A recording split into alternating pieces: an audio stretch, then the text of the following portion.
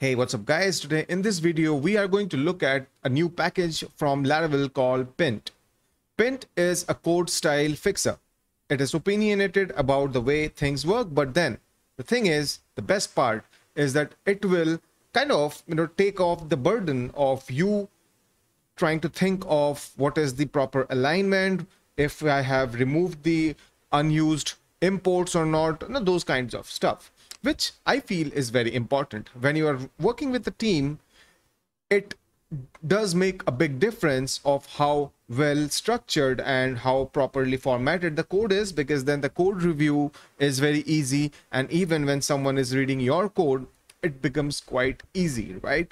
But then it does take time. So these kind of packages definitely help. And what I will do is, apart from telling you how Pint works, I will also show you how you can configure a Git hook, a pre-commit hook, which is available with Git, so that it automatically formats your code before the code is committed. And on top of that, I will show you how you can also run your test cases before this formatting is done. So what happens is, if your test cases are failing, right, the code formatting will not work, the thing will stop, the commit will not happen, and then you can fix your code and then commit, and before the commit is done, the styling will be taken care of. So without much delay, let's get started. So I have a clean Laravel installation, and if I run that application, you'll see everything is fine. I will open up Safari, 8000, right? And this just works. And what package are we looking at? We are looking at Laravel Pint. This is the GitHub package. So as it says, right, Laravel Pint is an opinionated PHP code style fixer for minimalists, right? And that's what it is. It works on top of PHP CS fixer. So if you already have PHP CS fixer, you can continue to use it. But if you don't have anything, it's a nice wrapper to work with. So let's see, what all does it do? The installation says that we need to do a composer require with a dev flag, because this is obviously a dev dependency. So why don't we do that? I'll copy this command line code. I don't need the Laravel app to run. And this is done. And now let's see, what does Pint do out of the box? Vendor, bin, Pint. Okay, so as you can see, it optimized some of the files, because the user, it found no unused imports. So basically there were some unused imports, right? So it optimized it, it changed that. It did from the auth service provider, the database seeder, and the example test as well. So immediately you can see out of the box, it gives you a lot of stuff. Now, obviously, I could have also done a test. What test will do is, it will simply show you what files it is going to change. Okay. And yeah, that's about it. So it doesn't really make a change on the files, but rather give you a snapshot of what it is going to do if you want to run that, right? The next thing is, although by default Pint has its configuration, but if you additionally want, you can create this pint.json file and you can set that preset. I haven't done it, but yes, you can do that. And additionally, if you wish, you can kind of specify this directory, which I don't think is right now necessary. Yes, one thing you can definitely do is, let me go over here inside VS Code. Did it create a space? I think it did. No. Oh, yeah, it did. And that's why the JSON file was not coming properly. And I will copy this preset thing over here. And yes, that's about it. It won't make any difference, I think. Yeah, it still passes 53 files, which is fine. And it will continue to do its thing. So for example, if I go to models, or no, maybe inside controller, let me create a new controller, PHP artisan make controller, oops, user controller, right? Over here, let's just say I'll do user $user and return $user, something like that, right? This is very basic code. And now if you see, where is Pint, the test will tell me something. It says there are unused imports, so it needs to fix that because the request is not used. If I do something like request $request, save and then run, can you see everything passes? Similarly, if I just keep this and run the test again, it fails. So this is good, but then I want to automate it, right? Because I may not, every time remember that I need to execute this code where, this thing just works, right? It is quite possible. So how do we do that? The best option is to automate things, because then you don't have the, headache, or, you don't need to remember that you need to execute these kind of stuff. So Git by default does that. Now in in a previous video, I had shown how to use Husky, which is a node package, which gives you certain ways to hook into these events of Git. Like I can hook into the pre-commit event of Git and I can execute certain kind of stuff. But then it does require an npm package, which means you will carry a node modules folder inside your dev environment as well. And why do we need to do that when it can be done without that npm package, especially if you are not working with a front end scaffolding, and if it is a node project, right? So yeah, if it is just PHP, you can do it without that node package, right? So why don't we first do git init? Okay, once that is done, I'll go inside the git folder, do ls. Can you see there's a folder called hooks? So go inside that, and again I'll do ls. Can you see there are a lot of samples over here? There is apply patch sample, config message, so on and so forth, right? What we are but interested in is the pre-commit. There is pre-push, pre-rebase, receive, and a lot of stuff. We don't want to do that. We are right now interested only in pre-commit. So why don't we look at that? Pre-commit sample. So there's this bin bash sh kind of thing, then a lot of code. If git revision parse, verify head, dev null, okay, a lot of things are going on. I'm not going into the details of these things, but what you need to do is, if you want to have your own file, just create a copy, or maybe touch. I'll create a file, pre-commit. That's it. No sample. ls al. Can you see this? Okay, now this needs permission to execute. Maybe I'll do maybe not, just keep it like this. Come back to our root folder where the code is. Okay, why don't we first see if we are able to run the test? So php artisan test, and it works, right? So the first thing that we would like to do is run a test.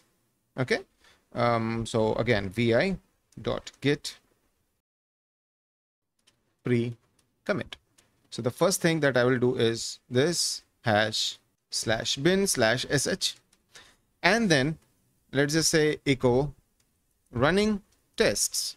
This will basically, print out something in the console, and then why don't we run php artisan test? So with this in place, let me get out of vim, git add, and git commit.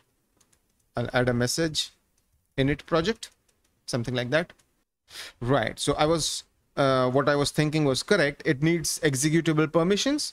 So it says the git hooks pre-commit hook was ignored because it's not set as executable. Fair enough. Let's do that. chmod +x .git hooks pre-commit, and that's it. Now let's just change something. This is going to fail, but it will not pick up. Why don't we just make some change so that my git status shows that change, right? And then I will do git add dot and git commit. Oops, made a small change, something like this. So it executed my test cases, and then it committed, right? If I see git log, it says made a small change, and the previous one was init project, right? So 2 commits are done, but it did execute the code. Okay, so that's fine.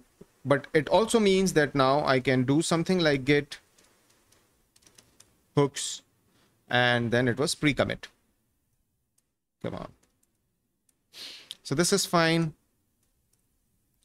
Echo running code style fixer, something like that, and vendor bin pint. That's it. Come back. Oops. And let's make some more change. Response empty 200, just so that things work. And maybe what I will do is I'll have user, right? And now this is not being used, right? So ideally, what should happen is when I commit, this thing should get properly removed. So I'll just use my previous commit and say checking pint as well. Okay. Right. So can you see that thing went away and the request is still there, and it fixed my unused import problem. This is really nice, correct? Because the only thing which I'm right now doing is adding a file and committing, and everything is automatically being taken care of. But in this code, right, there is a problem. So I'll show you code. I think I was doing inside Vim, which is fine, but I can actually pre-commit. Open it up here. Okay. So I'll show you the problem first. So there is a test which executes to test that my application gives a 200 status code. Okay. And the test for that is, if I go inside tests, features, example test the application returns a successful response. So it asserts that the status code is 200, which is fine. But what if I have $data? It will fail, right? To ensure that it fails, why don't we run the test? And it fails. Perfect. So what happens if I try to commit now? Let's just see. Failing test. All right. What just happened? So the test executed, it failed. My style fixer still got executed. And if I'm not wrong, look at the git log. The commit happened. Now, this is not right. Because ideally, if my test is failing, I shouldn't be committing, right? It should stop me. So how do we do that? Well, there is a little tweak in our code required, and we should be able to do that. Now, there could be multiple examples of how we can do that, but what I found, thanks to Stack Overflow, is something which I'll show you. All right, so I'll show you, this is the code, and I will walk you through what is happening. So first, obviously, the echo is fine, and then I have a variable called CMD. CMD equals PHP artisan test. Okay, and what I'm doing is I'm also taking status. This status, what it does is, again, based on my understanding, I could be wrong, but because I picked this code from Stack Overflow, but it is working. So what I understand is it checks the status. Okay, now what is the status? Every command line, every command which you execute on console, right, it gives you a status code. Now, if the status code, if it is a success, you get a status code of 0. If you would have seen over here, this, for example, will give me a status code which is not 0. This will be 0. Okay, so that's the reason what I'm doing is I'm checking what was the status when this command line command got executed. Okay, what happened when this command got executed? So I take that in the variable status, and I'm checking the status. If the status is equal to 0, I just print tests passed. But if it is not a 0, which means there was some error in my code, and that's the reason this PHP artisan test failed, I'm returning, which means this block will not execute. Similarly, if I find some problem when executing Pint, which is a rare case, I will get the status, and if it is not 0, again I return. This is useful if you want to execute something after Pint has been executed. Okay, but in our case, nothing is going to, that kind of thing is not going to happen. So you may even remove this, but I just decided to keep it like that. So now what do we do? Obviously, now I will not be able to commit anything. So let me change the variable name, and I'll say failing test again. So previously the code got committed. I could see the git log. If just quickly go through that. So this was the init. I made a small change. Pint worked. Then the failing test got committed, or rather the code with a failing test got committed. And now what we are trying to do is fix that. Code is here. Let's go back and do failing test again. Okay. Interesting enough, this got committed again. Have I made anything wrong over here? Because obviously, yes, this didn't work. I think it is happening because there are multiple returns. Is it? Let me do this and try once more. No, this is not working at all. All right, so I finally figured out what was the problem. So this return doesn't work. I'll have to do an exit. Okay, and then we can test through this. As you can see now, only this test not passed, rather this test got executed and the rest of the code didn't execute because this thing is not coming up, right? If I remove this condition, for example, can you see the Pint also executed? So this is what we wanted. Now if I do this data, can I see git status? Okay, I don't have any changes. I'll do 1, and GS for me is git status, right? I have created a shortcut for that. Which GS? Can you see? No. Okay, maybe, I don't know. Right, alias to git status, right? So that's fine. Anyways, so with that I do git add this, check failed code, and it didn't commit. Why? Because git log doesn't show. We have those failing test again and things like that, right? And then it screwed up. But now this is working because my last commit hasn't come up.